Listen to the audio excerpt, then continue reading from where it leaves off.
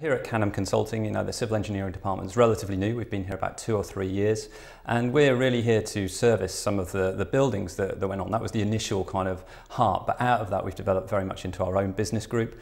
We have our own projects with regards to sort of larger civil projects, which start at the pre-planning world really, in terms of flood risk, in terms of traffic and those sides of things, and then take it through into the design of the access roads, the design of the drainage, and all of those things which facilitate the development. We're from the very small right up to the very large. I suppose that would be the difference of the civil section if we have that larger kind of scheme that we tend to get involved in. And we've probably been using sort of three-dimensional ground modelling work for about 10 years actually, in terms of some of the things we can present in terms of the design of roads, and certainly in terms of the design of drainage. We have three-dimensional software which can model rivers. The future of the department is very exciting. I think we're looking to expand all the time. We're looking to take people on. The importance of sustainability is really key and core to where we're at. There is a move coming up with regards to sustainable drainage. We're very much in the middle of it. It's probably the big change that's happened over the last 10 years really in terms of the industry.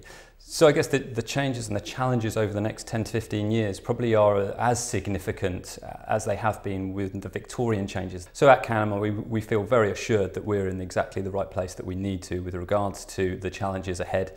We're right on the edge of technology with regards to BIM. We're making sure that we're making all the right connections and we're understanding the latest policies so that we can apply these over the next 10 years. We pride ourselves on a number of things here in terms of the team that we have. The team that we have is massively experienced. They've been around for a long time. I'm the youngest member of the team. I'd just like to highlight that to anybody watching. So I'm the youngest guy, and the team is brilliant. They really do have a great ethos for understanding the client's need, and I think that's where we come at all projects from. We say, right, what's the client need here? What are they trying to achieve? We know that even at the pre-planning aspect, there's some really important decisions need to be made about what can actually be built.